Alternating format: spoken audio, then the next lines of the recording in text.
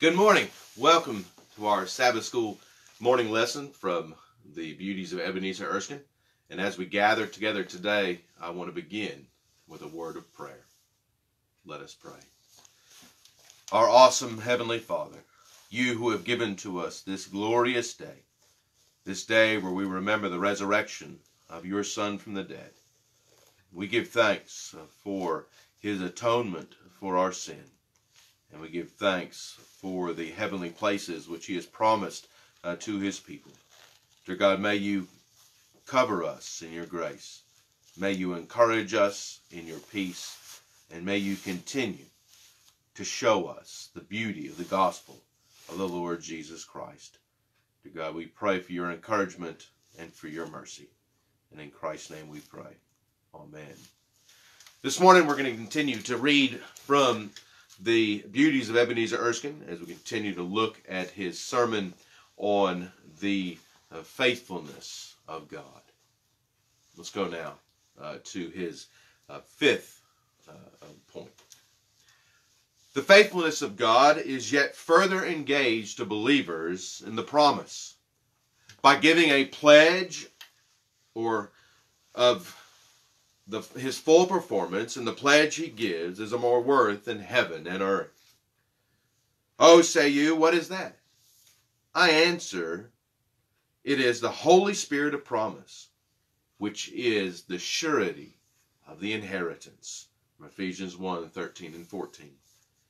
If ever thou felt the Holy Spirit breathing on thee by his saving influences and operations, thou hast the earnest of his inheritance, a pledge that all the promises shall be fully accomplished in God's time. You know, if a man gives a pledge, it is a security of the full bargain. And if a man does not fulfill his bargain, he loses his pledge. So here, God will as soon forfeit his Holy Spirit as break his word. And is not this notable security to the believer? Is not this a high engagement of the faithfulness of God? The faithfulness of God is yet further engaged in the promise by the concurring declaration of the most famous witnesses that ever bore the testimony in any cause, jointly attesting the truth of the promise and the veracity of the promiser. From 1 John chapter 5, verse 7, there are three that bear record in heaven, the Father, the Word, and the Holy Ghost. And these three are one. The eternal Father attests the truth of the promise with a thus saith the Lord. The Son attests it, who is the essential and substantial word, for he is the truth, the Amen, the faithful and true witness who speaks in righteousness. The Holy Ghost attests it, for he is the Spirit of truth, leading into all truth. He is the Holy Spirit of promise, not only because he himself is promised, but because he testifies of the truth of the promise and faithfulness of the promiser. And by his power and efficacy seals and stamps these upon the soul, whereby he works faith and believing. Now all these three witnesses are one. Not only one in essence, but one in their testimony. And what is the testimony and record of the Trinity? It is this from verse 11. That God hath given, granted in his covenant of grace and promise, to us eternal life.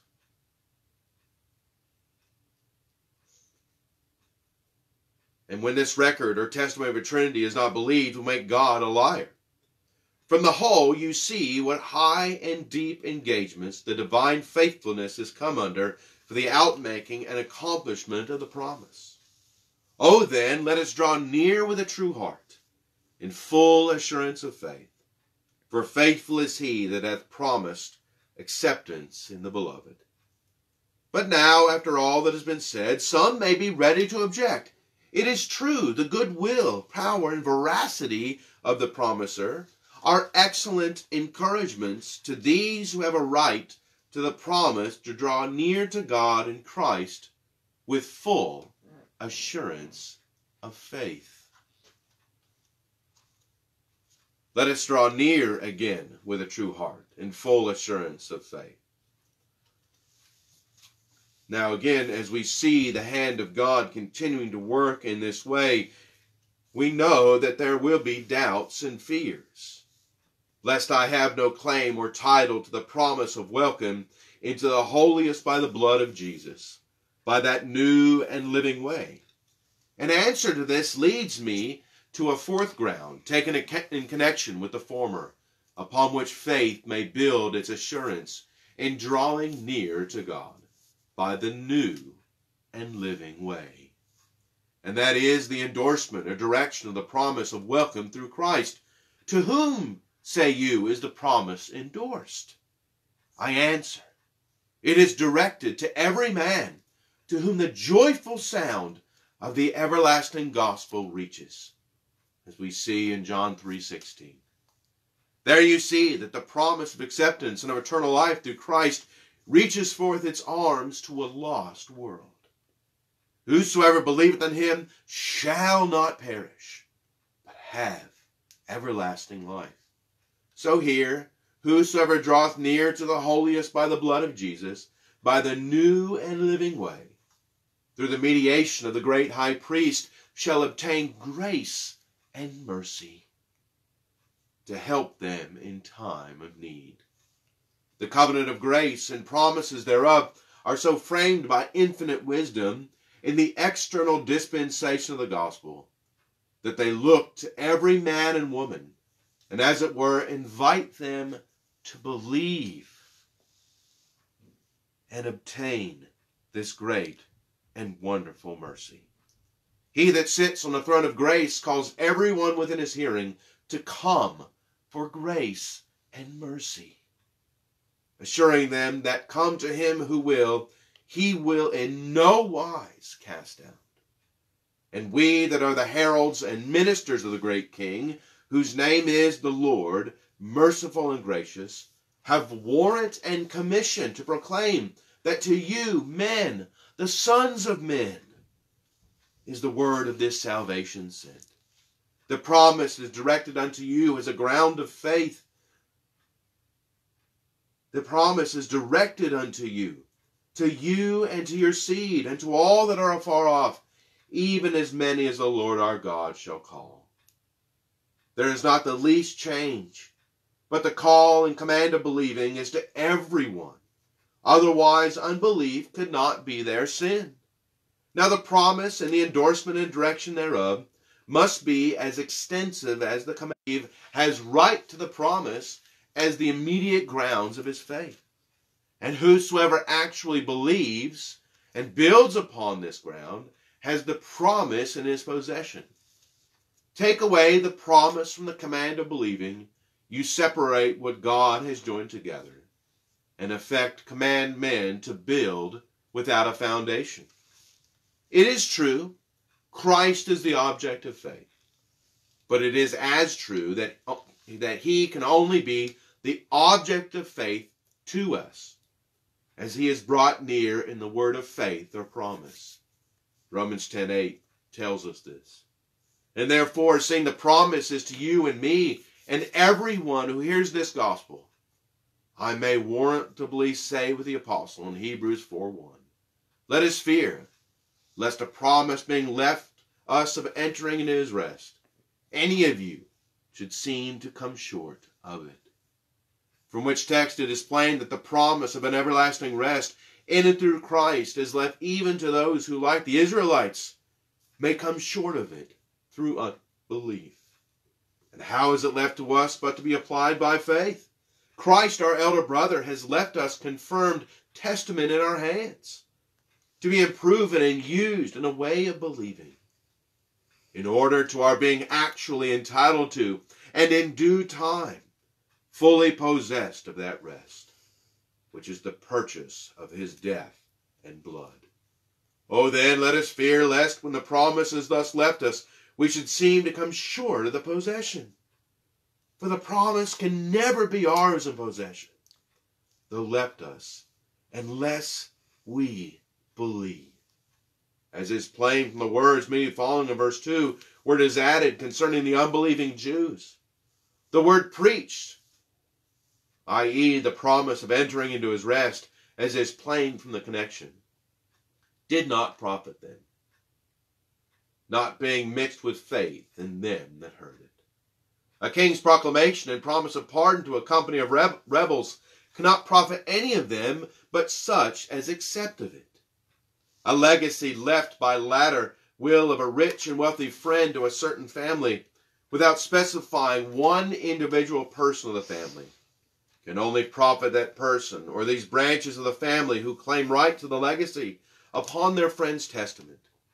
But to the rest it is unprofitable, because through pride or ignorance or sloth they forsake their own mercy.